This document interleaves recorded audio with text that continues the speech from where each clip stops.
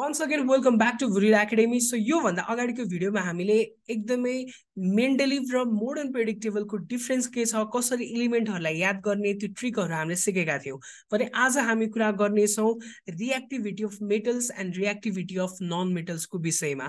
So योबाट एकदमै धेरै क्वेसन सोधिरहन्छ हैन, गिभ रिजन्सको क्वेसन्सहरू। अब हामीले के गरौँ भने एउटा मेटलको सिरिजलाई लियौँ र मैले मेटलको सिरिज अहिले के लिएको छु, अल्काली मेटल्सको, द्याट इज लीना के रूबी से फ्रेन्डशिप। यो याद गर, ट्रिक अगाडि नै मैले सिकाइसकेको छु। अब यो लीना के रूबी से फ्रेन्डशिपमा मैले यो लिथियम, सोडियम र पोटासियममा बाबु नानी हो कुन चाहिँ बढी रिएक्टिभ हुन्छ भनेर सोधे भने अथवा एक्जाममा क्वेसन आयो भने एन्सर कसरी लेख्ने अब हेरौँ। सो यसको लागि हामीले फर्स्टमा कुनै पनि हाम्रो एटोमिक स्ट्रक्चर बनाएर बुझौँ। सपोज मैले फर्स्टमा अब हेर लिथियमको एटोमिक स्ट्रक्चर बनाउन लागे। अब लिथियमको एटोमिक स्ट्रक्चर बनाउनु अगाडि मलाई लिथियमको के थाहा हुनुपर्छ, एटोमिक नम्बर थाहा हुनुपर्छ। लिथियमको एटोमिक नम्बर के हो, 3 हो, हाइड्रोजन, हिलियम, लिथियम। सो यसरी हाम्रो हेर्ने हो भने यो सबैभन्दा बाहिरको जुन यो सेल छ यसलाई हामीले के भन्न पर्यो, भ्यालेन्स सेल भनेर भन्न पर्यो। इन द सेम वे जुन यो रेड कलरको डट देखिरहेका छौ यो भनेको तिम्रो इलेक्ट्रोन हो है, र अन्तिममा प्रेजेन्ट भएको इलेक्ट्रोनलाई हामीले भ्यालेन्स इलेक्ट्रोन भनेर भन्छौँ। र येल्लो कलरले जुन डिनोट गरिएको छ हेर, यो भनेको तिम्रो न्युक्लियस भयो। ल अब यसरी यहाँ तिम्रो न्युक्लियस र यसरी यो भ्यालेन्स सेलमा लागिरहेको जुन यो तिम्रो एउटा फोर्स छ यसलाई नै हामीले न्युक्लियर फोर्स अफ एट्र्याक्सन भनेर भन्न मिल्छ। न्युक्लियसले हरेक तिम्रो सेलहरूलाई र सेलमा रहेको इलेक्ट्रोनहरूलाई आफूसँग होल्ड गर्न सक्ने क्यापेसिटी हुन्छ अथवा एट्र्याक्ट गर्न सक्ने क्यापेसिटी हुन्छ। यति कन्सेप्ट फर्स्टमा बिल्डअप गर। अब इन द सेम वे मैले के को पनि बनाउँछु भने सोडियमको पनि। सोडियमको हामीलाई थाहा छ कति हो, सोडियम भन्ने बित्तिकै 11। अब 11 वटा छ कि छैन हेरौँ, थाहा छ हामीलाई। फर्स्टमा सधैँ दुईटा राख्न मिल्छ हेर, एउटा अनि दुईटा भयो। त्यसपछि सेकेन्ड सेलमा 8 वटा, एउटा, दुईटा, तीनटा, चारवटा, 5 वटा, 6 वटा, 7 वटा, 8 वटा। 8 + 2 10 भयो। बाहिर अब रह्यो एउटा, यो भनेको के भयो तिम्रो जेनरली एउटा भनेपछि 11 भयो। सो सोडियमको एटोमिक नम्बर भयो र एटोमिक स्ट्रक्चर यसरी यहाँ डेभलप भयो। सो अब हामीले फेरि पनि के को बनाऊ, पोटासियमको बनाऊ हेर। पोटासियम भन्ने बित्तिकै हाम्रो हेर 2 हुन्छ अनि त्यसपछि 8 हुन्छ, त्यसपछि फेरि पनि के हुन्छ 8 हुन्छ र अन्तिममा फेरि के हुन्छ एउटा हुन्छ। सो 8 8 + 16 16 + 2 कति भयो 18 18 + 1 19। सो यसको एटोमिक नम्बर 19 हो। यो त बनाउनु आउँछ क्लास 8 देखि नै कुरा गरेको हामीले। अब यहाँबाट बुझ्नुपर्ने कुरा के छ भने सबैमा एउटा कमन कुरा के छ हेर त, सबैमा एउटा कमन कुरा हामीले अब्जर्भ गर्दाखेरि यो बाहिरपट्टिको भ्यालेन्स इलेक्ट्रोन जुन छ नि, यो भ्यालेन्स इलेक्ट्रोन सबैमा एउटा छ, एउटा एउटा भ्यालेन्स इलेक्ट्रोन छ। र मेटल्सहरूको एउटा प्रपर्टी के हो भने यिनीहरूले आफूमा भएको इलेक्ट्रोन जुन कि भ्यालेन्स इलेक्ट्रोन छ यिनीहरूलाई इजिली लुज गर्न सक्छ। बुझ्यौ, इजिली लुज गर्न सक्छ, अरूलाई दिन सक्छ। सो अरूलाई दिने काम भनेको त महान काम हो हेर, पोजिटिभ काम हो हैन र। तिमीले कसैलाई भिख मागिरहेको छ भने उसलाई केही कुरा दियो भने त, अथवा कसैलाई केही चाहिएको छ तिमीले सहयोग गर्यौ भने त तिमी त महान हो, तिमी त पोजिटिभ थिङ्किङ भएको मान्छे हो। त्यही भएर इलेक्ट्रोनको पनि आफूलाई दान दिने जुन क्षमता छ त्यसलाई नै हामीले इलेक्ट्रोपोजिटिभिटी भनेर भन्छौँ। त्यही भएर मेटल्सहरू कस्तो नेचरको हुन्छन्, इलेक्ट्रोपोजिटिभ, अरूलाई दिनु भनेको पोजिटिभ नेचर हो। त्यही भएर इलेक्ट्रोपोजिटिभिटी मेटल्सहरूले देखाउने गर्दो रहेछन्, याद गर। अब यहाँ कम्पिटिसन भयो एक दिन हेर, लिथियम, सोडियम, पोटासियमसँग तीनटा सँगै के छ, एउटा एउटा भ्यालेन्स इलेक्ट्रोन आफ्नो भ्यालेन्स सेलमा छ। अब के भन्छ लिथियमले, ओ सोडियम अनि पोटासियम त नदे है, म दिन्छु, म इलेक्ट्रोपोजिटिभ बन्छु धेरै भन्छ। सोडियमले के भन्छ, होइन त नदे है, पोटासियम र लिथियम म दिन्छु भन्छ। पोटासियम पनि के कम, ए सोडियम ए लिथियम तिमीहरू दुइटै नदे है, म दिन्छु भनेर भन्छ। तर यहाँ जित कसको हुन्छ अब हेरौँ है त। अब हामीले जित कसको हुन्छ भनेर कसरी थाहा पाउने भने हामीले के हेर्न पर्छ, अघि हामीले कुरा गरेको यो न्युक्लियसदेखि यो भ्यालेन्स इलेक्ट्रोनसम्मको डिस्टेन्स हेर्न पर्छ। यो ग्रीन कलरले जुन गरेको छु यो डिस्टेन्सलाई हामीले हेर्न पर्छ। यो एउटा डिस्टेन्स हेर, अर्को डिस्टेन्स कुन हेर भने यो सोडियमको लागि यो डिस्टेन्स हेर, सोडियमको लागि चाहिँ यो distance. In the same way अब फेरि हाम्रो पोटासियमदेखि यो डिस्टेन्स हेर, यो डिस्टेन्स। अब तिमीहरूले आफै मलाई एउटा कुरा भन त, न्युक्लियसदेखि भ्यालेन्स इलेक्ट्रोनसम्मको डिस्टेन्स कसमा बढी छ? पोटासियममा अफकोर्स बढी छ, त्यस पछाडि अलिकति बढी सोडियममा छ, र सबैभन्दा थोरै लिथियममा छ। सो जति थोरै तिम्रो के भयो, न्युक्लियस र भ्यालेन्स इलेक्ट्रोनको डिस्टेन्स भयो, त्यति नै धेरै force of attraction from the nucleus, जसलाई हामीले न्युक्लियर फोर्स भन्छौँ भनेर भनेको थियौँ, त्यो बढी लाग्छ। यसको अर्थ न्युक्लियस अफ लिथियम, लिथियममा प्रेजेन्ट भएको न्युक्लियसले अब हत्तपत्त कसलाई छोडेर जा भन्दैन, त्यो इलेक्ट्रोन जुन भ्यालेन्स सेलमा छ त्यो भ्यालेन्स इलेक्ट्रोनलाई छोडेर जा भन्न सक्दैन। र सोडियमको पनि केही सर्टेन न्युक्लियर फोर्स अलिकति कम छ लिथियम भन्दा, तर पनि त्यसलाई पनि होल्ड गरेर राख्न कोसिस गर्छ।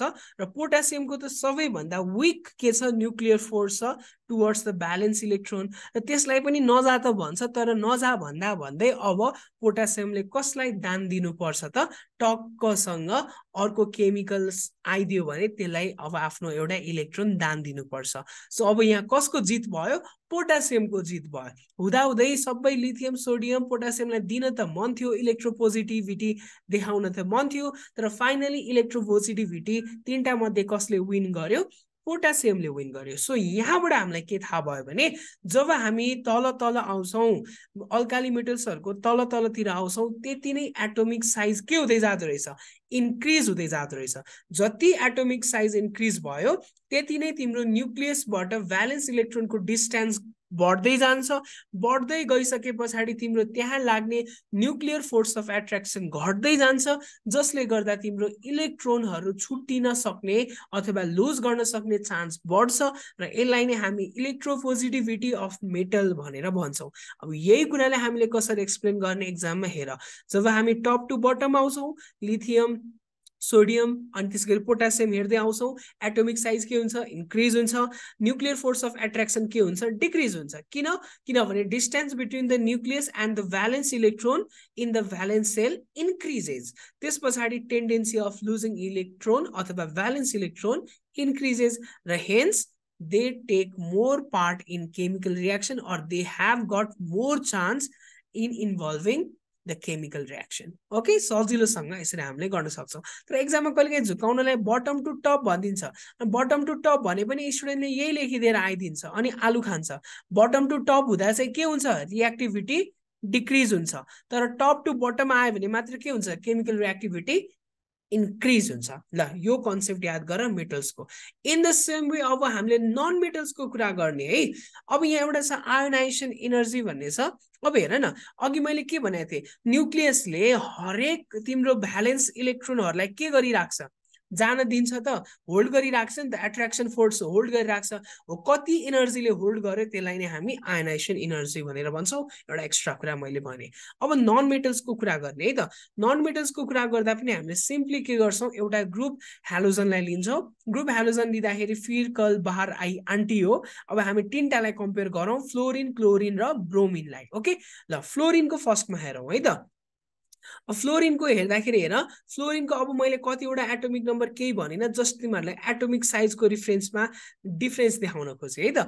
एटोमिक साइजको रिफरेन्समा तिमीहरूलाई डिफरेन्स देखाउन खोज्दाखेरि फ्लोरिनको के छ हेर त, पक्कै पनि यो हामीले हेर्छौँ भने यहाँ तिम्रो एटोमिक स्ट्रक्चर सानो छ।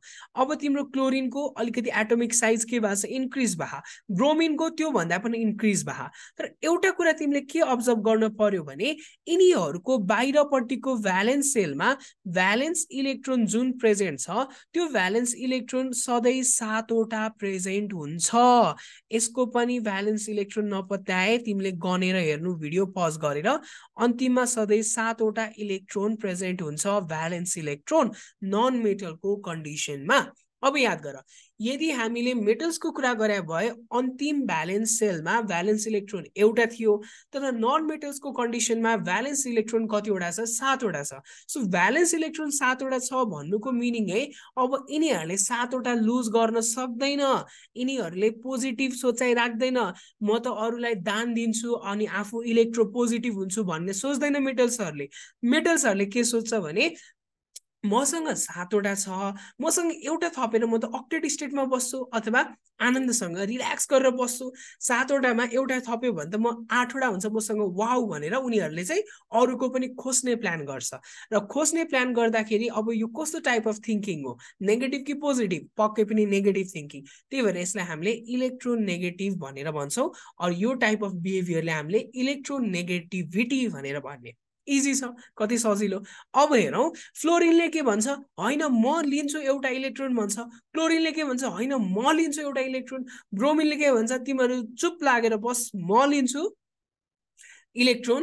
तिमीहरू दुईजना चाहिँ चुपचाप बस, म दादा हो, मेरो एटोमिक साइज ठुलो छ भन्छ। तर अब फ्लोरिन, क्लोरिन र ब्रोमिनमा कसले चाहिँ इलेक्ट्रोन एउटा लिएर केमिकल रियाक्सनमा छिटो भन्दा छिटो भाग लिन्छ त्यो कुरा हेरौँ है त। अब हामी बटम टु टप आउँ। अघि चाहिँ टप टु बटम थियो, जे गरे पनि त्यही हो है कुरा चाहिँ, अलिकति इन्क्रिजलाई डिक्रिज मात्र उल्टो मात्र पारिदिने हो। बटम टु टप भने पनि टप टु बटम भने नि कन्सेप्ट चाहिँ एउटै हो। बटम टु टप भनेपछि हामी ब्रोमिनबाट क्लोरिन हुँदै फ्लोरिनमा जानु पर्यो। अब ब्रोमिनमा तिमीले हेर है त, ब्रोमिनमा तिमीले हेर्छौ भने यो जुन तिम्रो यहाँ हेर न्युक्लियसदेखिको यहाँको डिस्टेन्स जुन छ एकदमै ग्रेटर छ। क्लोरिनमा अलिकति डिस्टेन्स के भयो, घटिदियो। र फ्लोरिनमा त झनै के भयो तिम्रो, यसरी हामीले हेर्ने हो भने झनै घटिदियो। अब यिनीहरूमा हामीलाई थाहा भयो कि फ्लोरिनमा सबैभन्दा बढी के रहेछ त, एकदमै फोर्स अफ एट्र्याक्सन रहेछ। अब याद गरौँ, ब्रोमिन, क्लोरिन र माथि फ्लोरिन हुँदै हेर्दाखेरि हाम्रो के भयो, एटोमिक साइज डिक्रिज भयो। अब डिक्रिज एटोमिक साइज भएपछि nuclear force of attraction कसमा increase हुन्छ? जब हामी माथितिर जान्छौँ फ्लोरिनमा के हुन्छ, इन्क्रिज हुन्छ। अब याद गर, जसमा तिम्रो डिस्टेन्स थोरै छ न्युक्लियस र भ्यालेन्स इलेक्ट्रोनको, त्यसमा के छ, न्युक्लियर फोर्स अफ एट्र्याक्सन बढी छ। जति न्युक्लियर फोर्स अफ एट्र्याक्सन बढी त्यति नै तिम्रो के हुन्छ, इलेक्ट्रोन तान्न सक्ने क्षमता बढी हुन्छ, किनभने पावर बढी हुन्छ। त्यही भएर फ्लोरिन, क्लोरिन र ब्रोमिनमा फ्लोरिनले के गर्छ, अब टेन्डेन्सी बढी राख्छ टु गेन द इलेक्ट्रोन। अब यसले के गर्छ, इलेक्ट्रोनलाई गेन गर्छ। र इलेक्ट्रोनलाई गेन गरिसके पछाडि 3टा मध्ये कुन बढी रियाक्टिभ रहेछ भनेर कसैले सोध्यो भने तिमीले के भन्नु पर्यो, फ्लोरिन भनेर भन्नु पर्यो। Because tendency of gaining valence electrons increases once we go from bottom to top in case of non metals. त्यही भएर फ्लोरिनले चाहिँ बढी केमिकल रियाक्सनमा पार्ट लिन्छ। यदि हामीले क्लोरिन र ब्रोमिनमा मात्र कम्पेयर गर्नु पर्यो भने क्लोरिनले अभियसली जसको एटोमिक साइज कम हुन्छ त्यसले नै बढी केमिकल रियाक्सनमा रोल खेल्छ in case of non metals. I hope the concept is clear, केही पनि गाह्रो भएन होला। अब हामी कुरा गरौँ, अलिकति हाम्रो ब्लक्स अफ मोडर्न प्रेडिक्टेबल भन्ने छ, यो तिमीहरूले आफै पनि हेर्न सक्छौ। सिम्पल कुरा छ, S block, P block, D block र एफ ब्लक इलिमेन्ट्सहरू छ। यो सब सेलको बेसिसमा जेनरली डिभाइड गरेको। जस्तै यहाँ तिमीले हेर्छौ भने फर्स्ट 2 ग्रुपहरू जेनरली एस ब्लक इलिमेन्टभित्र पर्छन् भने ग्रुप 13 to 18 चाहिँ पी ब्लकभित्र पर्ने भयो। अर्को डी ब्लक भनेको चाहिँ तिम्रो ट्रान्जिसन मेटल्सहरू पर्ने भयो 3 to 12 ग्रुपमा। र एफ ब्लक भनेको चाहिँ तिम्रो located in the 2 rows at the bottom of the predictable, जसलाई हामीले के भन्छौँ, ल्यान्थेनाइड एन्ड एक्टिनाइड भनेर भन्छौँ। सो यो एसपीडीएफ चाहिँ याद गर। अब हामी डाइरेक्ट जाउँ हाम्रो केमा भने यो जेनरली एसपीडीएफ कहाँ हो भनेर देखाउन खोजेको। अब हाम्रो इम्पोर्टेन्ट भनेको चाहिँ electronic configuration and it's symbolic notation. अब यो भनेको चाहिँ systematic representation for the distribution of electrons into different orbitals of an atom. जुन अर्बिटल्सहरू हामीले कुरा गर्यौँ सब सेलमा एसपीडीएफ भनेर हुन्छ 4वटा, यो याद गरिराख्नु। हामीले अब यिनीहरूलाई नोटेसन दिँदाखेरि 1s2 यसरी दिन्छौँ, ओके, 2p6 यसरी दिन्छौँ। अब यहाँ हामीले बुझ्नुपर्ने कुरा के छ भने जुन यो अगाडिको 1 कोफिसिएन्टको रूपमा आएको छ नि, यो भनेको एनर्जी लेभल अथवा प्रिन्सिपल क्वान्टम नम्बर हो। अब प्रिन्सिपल क्वान्टम नम्बर के हो भन्ने कुराहरू त 11 क्लासमा पढिहाल्छौ। र यहाँ एस छ, यो एसको ठाउँमा पी पनि आउन सक्छ, डी पनि आउन सक्छ, एफ पनि आउन सक्छ। यो भनेको तिम्रो टाइप अफ अर्बिटल भयो। र यहाँ पावरमा 2 लेख्नुको मिनिङ यो के छ भने त्यहाँ इलेक्ट्रोन त्यसले कतिवटा राख्न सक्छ। एसले याद गर, यो एस अर्बिटलले 2टा मात्र इलेक्ट्रोन आफूसँग राख्न सक्छ।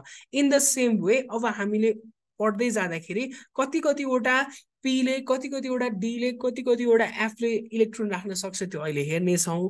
अब हामीले एउटा सिस्टमेटिक फ्लोमा लेख्नु पर्ने हुन्छ यो अर्बिटलहरूको स्टेटलाई पनि त्यो चाहिँ हाम्रो अफ बो प्रिन्सिपलले दिन्छ अफ बो प्रिन्सिपलले के भन्छ it states that electrons occupy the sub sales of low energy first then occupy the sub sales of high energy फर्स्टमा कसले अकुपाई गर्छ लो एनर्जी लेभललाई त्यस पछाडि मात्र हाई एनर्जी लेभलमा यसले आफ्नो अकुपाई गर्छ स्पेस अब जस्तै हामीले फलो गर्दा के गर्नु पर्यो भने लेख्दाखेरि यसरी 1s 2s 3s यसरी लेख्दै जाने अनि छटके काट्नु पर्यो जस्तै हेर है त म यहाँ गरिदिन्छु 4s 5s 6s 7s 8s भयो अनि यहाँ तलदेखि कन्टिन्यू गर्ने फेरि 2p 3p 4p 5p अनि 6p 7p भयो अब यहाँ 3p भनेपछि यहाँ 3d लेख्ने है त 3d 4d 5d अनि त्यसै गरी 6d अब यहाँ 3d पछाडि यहाँ 4d को तल के लेख्नु पर्यो 4f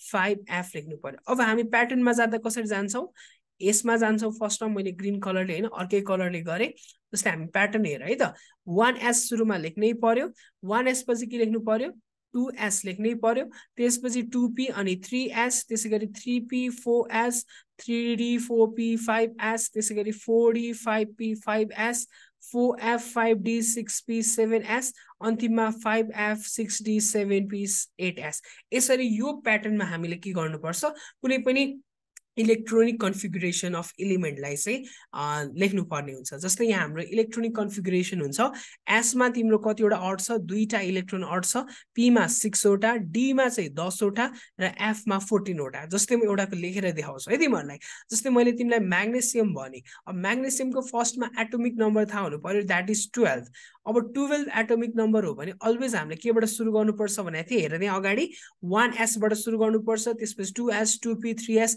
यो चाहिँ कन्ठ हुनु पर्यो है 1s पछि के आउँछ 1s 2s 2p 3s 3p 4s 3d 4p 5s यसरी कन्ठ हुनु पर्यो अब 1s लेख्छौ फर्स्टमा राइट अब 1s पछि s सँग कतिवटा अड छ भनेको छु मैले दुईटा त्यही भएर 1s2 भयो अब त्यसपछि 1s पछि के को टर्न आउँछ भनेको थिएँ 2s को 2s अनि s सँग कतिवटा अड छ 2 अब पछाडि 2s पछि के आउनु पर्यो 1s 2s हेर त अगाडि फेरि अब 2p आउनु पर्यो सो 2p आउँदाखेरि 2 अनि p यहाँ कति हुन्छ 6 अब यो पनि काउन्ट गरिराख है माथिको 6 + 2 + 2 भनेको त कति भयो 10 हामीलाई चाहिएको कति हो 12 हो भनेपछि अब 2p पछि के आउँछ 3s आउँछ अब 3s ले कतिवटा राख्न सक्छ जम्मा जम्मी दुईटा मात्र राख्न सक्छ किन दुईटा राख्न पनि सक्छ दुईटा पनि चाहिएको किनभने माथिको जोड्दा कति आउनु पर्यो एटोमिक नम्बर 12 यो तरिकाले तिमीले यो सबैको जान्न पर्यो प्र्याक्टिस गर सो आजलाई हामी यति गर्ने फाइनली हामीले च्याप्टरलाई कम्प्लिट गर्यौं